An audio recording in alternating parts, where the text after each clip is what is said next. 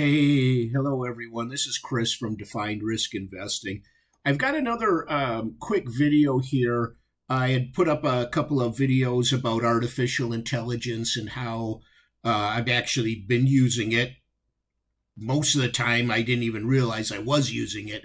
I know what it is, but a lot of the apps today are already integrating it, and you're not even aware of it. So I thought it would be helpful for people who have heard the term and have heard all the hype about it to have some good sources to go to for getting some additional information on the topic, as you're going to be hearing more and more about it, and you probably, like me, are already using it and don't even realize it.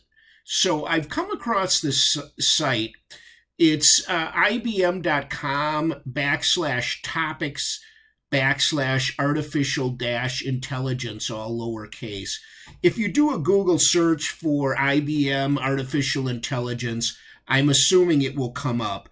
And one of the reasons they are putting this out is they are one of the innovators in this area, believe it or not. Most people, when they think of IBM, they think of a dinosaur company with huge mainframe computers.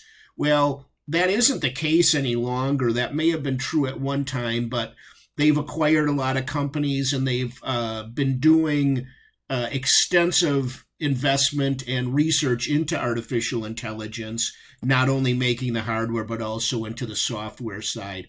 And they have a product or a brand called Watson, which is geared towards this. And this is a very, very good page, a very, very good research tool. So, and you can even sign up for updates, and I guess their product is now called Watson X. And so basically they summarize it here. What is artificial intelligence, AI? Artificial intelligence leverages computers and machines to mimic the problem-solving and decision-making capabilities of the human mind. Think about that for a second. It's almost kind of scary.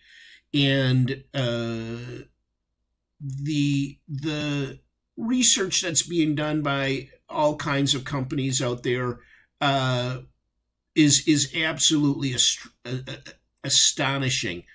And so I really like this article, as it goes back and talks about what it is, the different types of artificial intelligence, weak AI versus strong AI, deep learning. I mean, take the time to go read this. It's really an invaluable resource, in my opinion.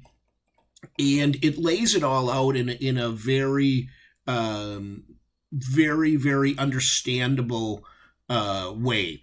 And then, like I said, you can sign up for updates so that they will keep you updated on the subject. So I highly, highly encourage everyone, irregardless of your age, to start becoming more familiar with it.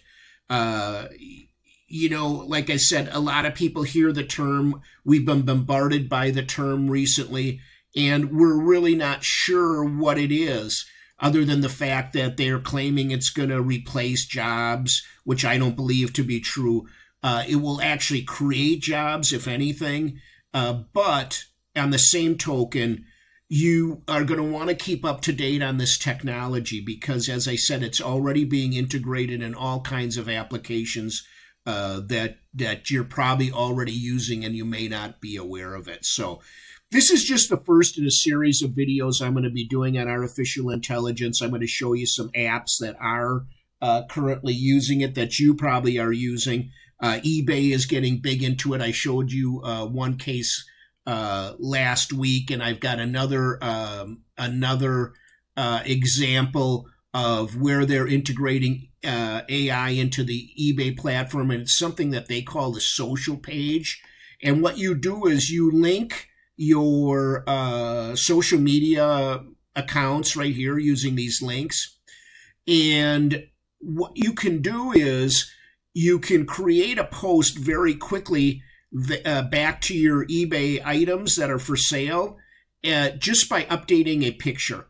and the app will do the rest. It will create text and it will upload it for you in order to create more traffic to the items you're selling. So there's another example of where many of you may be using it and don't even realizing it. So I hope you get something out of these videos. If you have any questions or you'd like me to make a video on a certain subject relating to AI, leave it in the comments down below. Sure appreciate you taking the time to view the video. And if you wouldn't mind leaving a thumbs up before you leave, I would surely appreciate it. Take care, everyone.